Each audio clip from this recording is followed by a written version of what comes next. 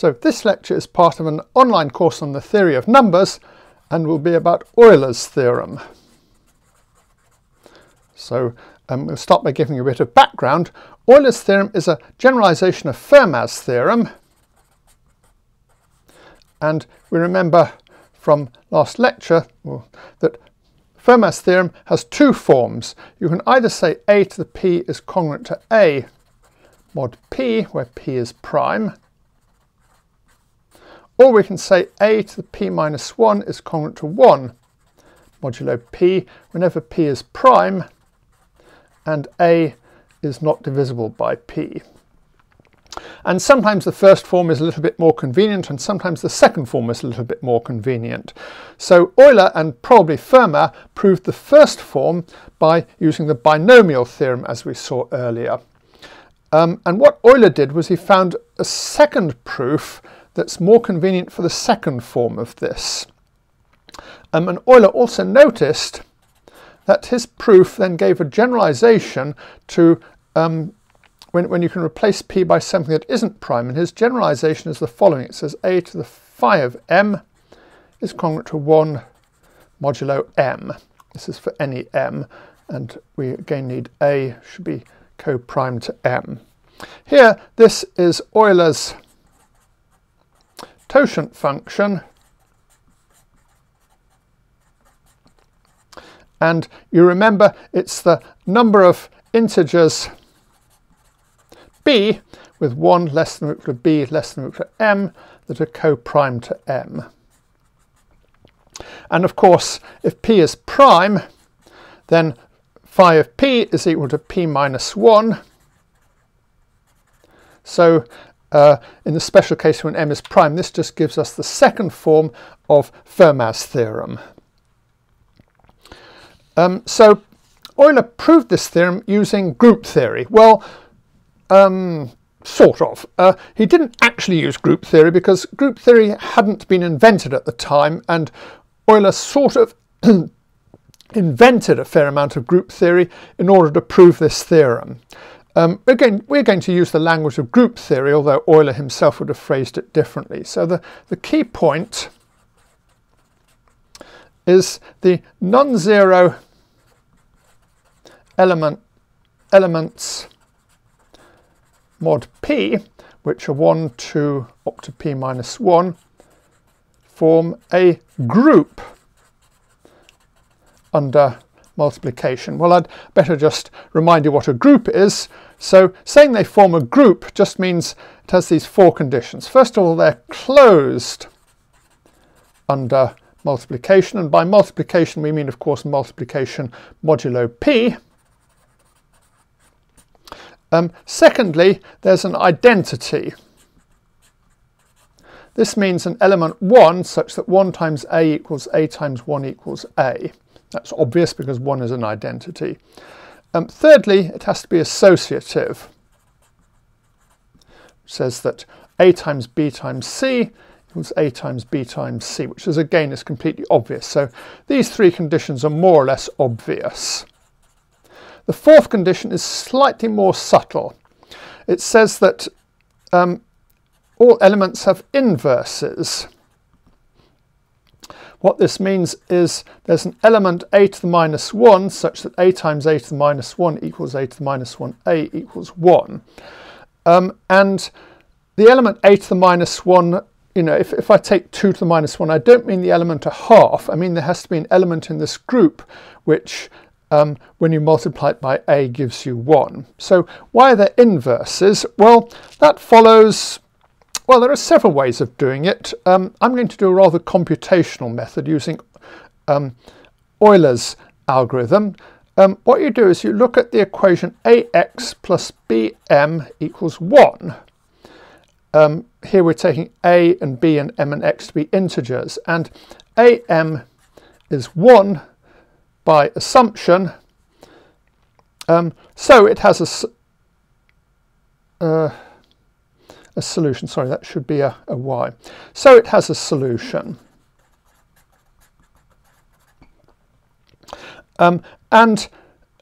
This just means that ax is congruent to 1 modulo m. So in other words, the element x satisfying this is an inverse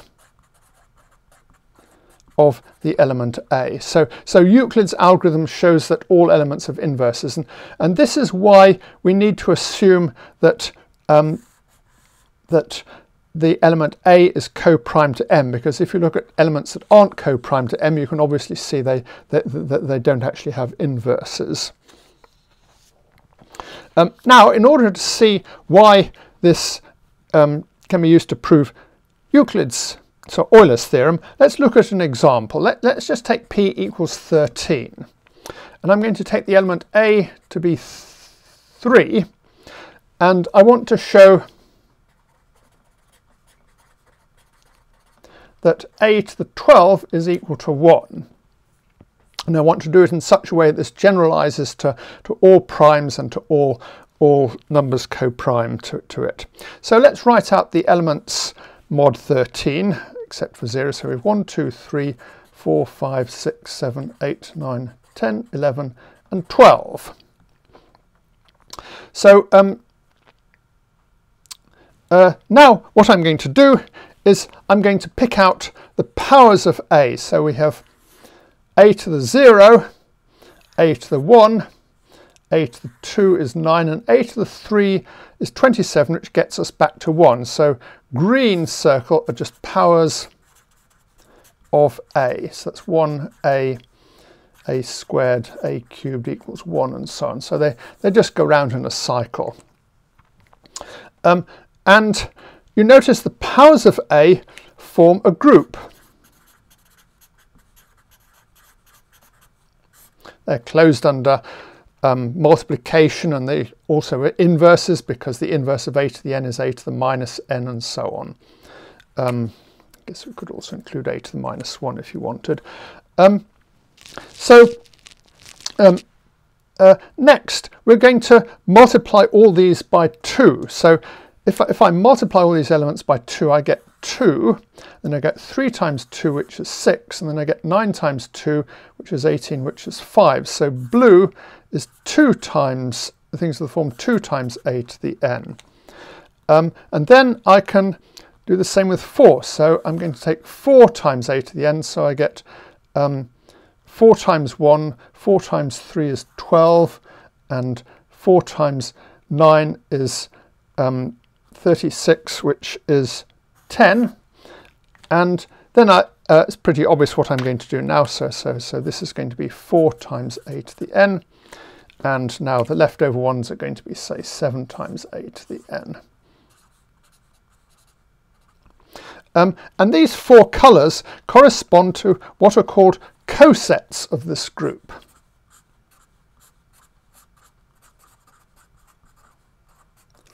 Let's call this group H, and then the cosets of H are going to be where you take the group H and multiply all its elements by some number.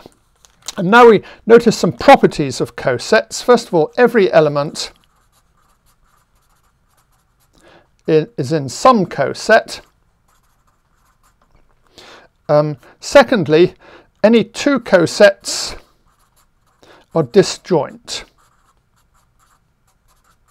And that's because any coset, so if a coset contains an element B, the coset just consists of all elements of the form B times a to the n for various values of n. So a coset is determined by any element in it. So any 2 cosets are either the same or they must be disjoint. And the third key point is any 2 cosets have the same number of elements. And you can see this very easily, because if you've got a coset consisting of the powers of A, say, and you've got a coset consisting of B times the powers of A, then we can easily define a map between these. So this is just multiplication by b, and then we can define a map in the other way, which is multiplication by b to the minus 1. So we've got 2 maps between these 2 cosets within that are inverses of each other. So we've got a bijection between them and they have the same number of elements. You notice that this depends on the fact that elements of the group of inverses, and in fact part 2 we were also implicitly using the existence of inverses.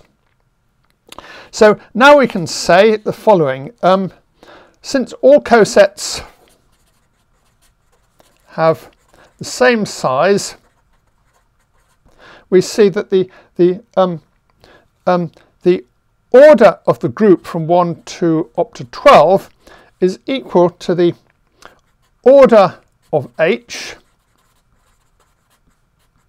times the number of cosets. So this here is the order of the group we started with, and H is actually a subgroup of the group, which means a group contained in another group with the same multiplication, rather obviously. Now if we want the order of A, we can see that this is just the order of H. So the order of H is the number of elements, and the order of A is the smallest E, with A to the E equals 1. And you can see this is obvious because H is just the elements 1A, A squared, up to A to the E minus 1. So what this shows is that the order of A is the order of H, and this shows that the order of H divides the order of the original group G. Let's call the original group G. I think I forgot to name it, but in this case it's going to be the numbers from 1 to 12. And since the order of H is the order of A, this implies that the order of A divides the order of G. So A to the order of G is equal to 1.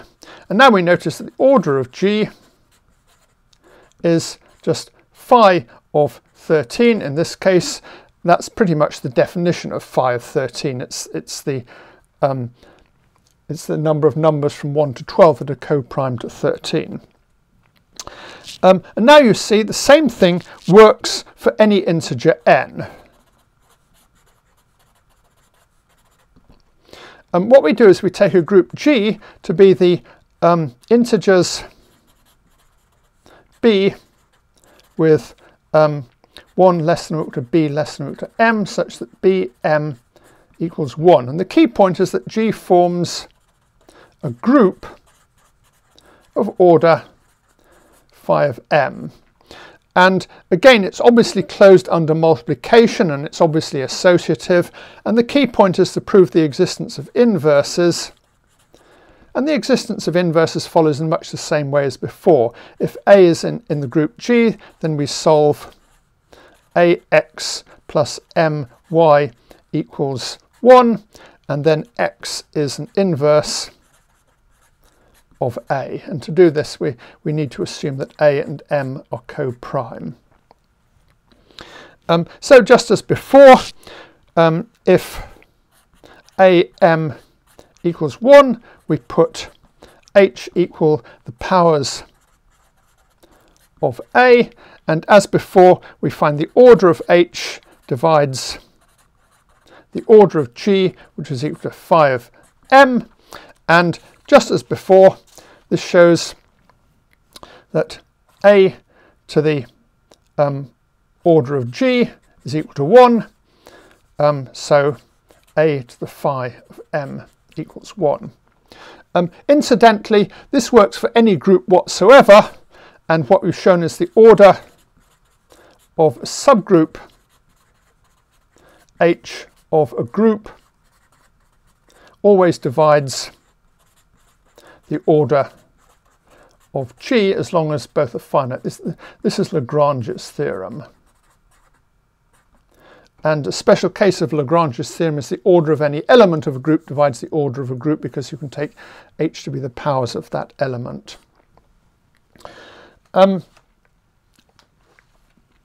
So Euler's theorem looks like a very nice generalization of Fermat's last theorem, but I have to sort of confess here that Euler's theorem is actually not very good. It's kind of weak. And let me give an example. Suppose we take m equal 8. Then we know phi of 8 is equal to 4. So Euler's theorem tells us that a to the power of 4 is congruent to 1 mod 8 if a is co-prime to 8.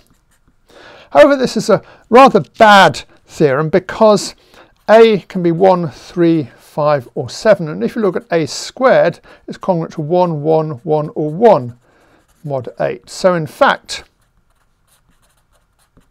a squared is congruent to 1 modulo 8, which is a slightly stronger than Euler's theorem. In fact, we will see later on how to find the smallest possible exponent you can put up there, and it's certainly a divisor of phi of m, but is quite often strictly smaller than phi of m. As another example, to show that 8 just wasn't a show that this is actually quite common, let's just take m to be 35. And then we know that a to the 6 is congruent to 1 modulo 7 by Fermat. And we know that a to the 4 is congruent to 1 modulo 5, again by Fermat. And this means that a to the 12 is congruent to 1 modulo 5 and also congruent to 1 modulo 7. So a to the 12 is congruent to 1 modulo 35. And Euler's theorem says that a to the 24 is congruent to 1 modulo 35 because phi of 35 is just 24. And you see there's nothing special about 7 and 5. The same argument works for any two different odd primes. So there are very many cases when Euler's theorem isn't the best possible. So as an application of Euler's theorem, let's solve the famous recreational mathematics problem. Let's find the last digit of 7 to the 7 to the 7 to the 7. In other words, we want to work out what is this modulo 10. Well, obviously it's quite hopeless to expand this out explicitly. It would be ludicrously large. But working out mod 10, it's much easier. So 7 to the n mod 10 depends on n modulo phi of 10, which is 4 by Euler's theorem. So we want to know what is 7 to the 7 to the 7 modulo 4. Well, this depends on 7 to the 7 modulo phi of 4, which is equal to 2. So here, just to be clear, when we're writing down 7 to the power of 7, the 7 to the power of 7 are these two 7s, not these two, if you see what I mean. And similarly, this n here is going to be this pile of 3 7s. Well, obviously, 7 to the 7 is congruent to 1 modulo 2, and from this we can work out 7 to the 7 to the 7 is congruent to 7 to the 1, which is congruent to 3 mod 4, and then we work out 7 to the 7 to the 7 to the 7 is congruent to 7 to the 3, which is congruent to 3 modulo 10. So the last digit of this number is just a 3. The final application I want to give of Euler's theorem is really only an application of Fermat's theorem, but I kind of forgot to put this in the lecture on Fermat's theorem, so I'm pretending it's a special case of Euler's theorem. What we're going to do is to show there are infinitely many primes with last digit equal to 1. In other words, p is congruent to 1 modulo 10. And informally, it's sort of obvious that this is almost certainly going to be true because the last digit of a prime is 1, 3, 7 or 9, and the primes are almost certainly going to be evenly distributed between these 4 last digits, and as there are an infinite number of primes, you expect just by chance they're going to be infinitely many with last digit 1. So this theorem is not surprising. On the other hand, these informal probabilistic arguments, while easy, they're not worth all that much in number theory. They don't explain what's going on and they aren't proofs. And incidentally, it's not quite true to say that primes are evenly distributed between having last digit 1, 3, 7 or 9, because there's actually a slight bias towards having last digit 3 or 7. So you've got to be very wary of saying that primes are evenly distributed, because they sometimes aren't. Anyway, in order to understand why this is true, let's give an actual proof of it. Well, we may as well say that P is congruent to 1 modulo 5, because if it's 1 modulo 5, then it's going to be 1 modulo 10. And what we're going to do is suppose P divides x to the 5 minus 1 over x minus 1. So there's this magic polynomial, 1 plus x squared plus x cubed plus x to the 4. And I seem to pull this wretched polynomial out of midair for no reason. And you may well ask where it comes from. Well, it's actually something called the cyclotomic polynomial. And the roots are the primitive fifth roots of 1. So that's where this weird looking polynomial comes from, really. Well, anyway, suppose that P divides this for some integer x. Then this implies x to the 5 is congruent to 1 modulo P. So x has order 1 or 5, because these 1 and 5 are the divisors of 5. If x is order 1, this implies that x is equivalent to 1 mod 5.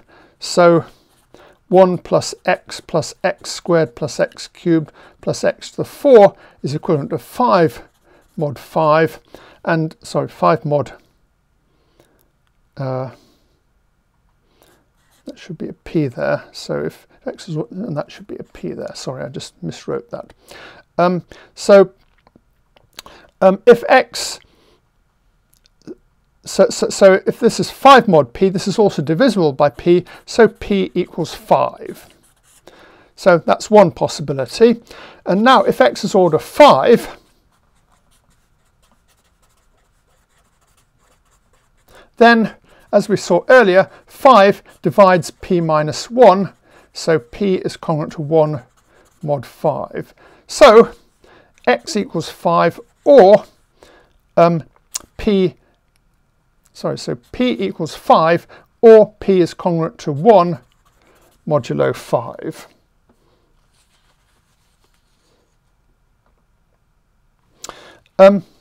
So this gives us a way of finding primes that are 1 modulo 5. All you do is you pick a factor of 1 plus x squared plus x cubed plus x to the 4. So suppose P1 up to Pk are primes. And suppose they're the primes that we found that are congruent to 1 mod 5, although they don't have to be.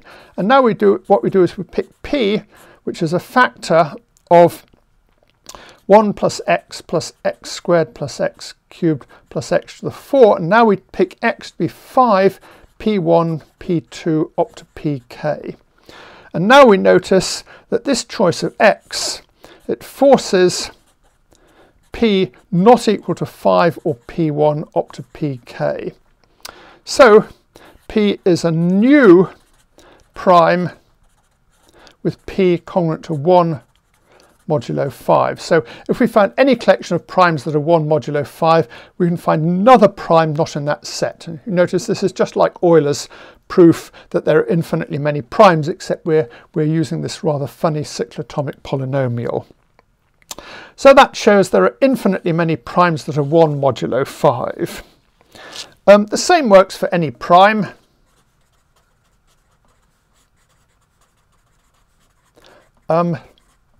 Any prime p, there are infinitely many primes congruent to 1 modulo p. And you can do this in the same way, except you use x to the p minus 1 over x minus 1, which is 1 plus x plus so on all the way up to x to the p minus 1, which is also a cyclotomic polynomial. It seems to be much more difficult to prove there are infinitely many primes congruent to, say, 2 modulo p. That was proved by Dirichlet, but uses harder techniques. I'll just finish by giving an exercise. Prove there are infinitely many primes congruent to 1 modulo 8. And 8 is not a prime, so this doesn't quite work. And so a hint is we use the polynomial x to the 4 plus 1, which you may notice its roots are the primitive 8th roots of unity over the complex numbers. Okay, so next lecture we'll be looking at the Chinese remainder theorem and studying why Euler's theorem doesn't really work. It isn't best possible in general for non-prime numbers, and what the best possible version is.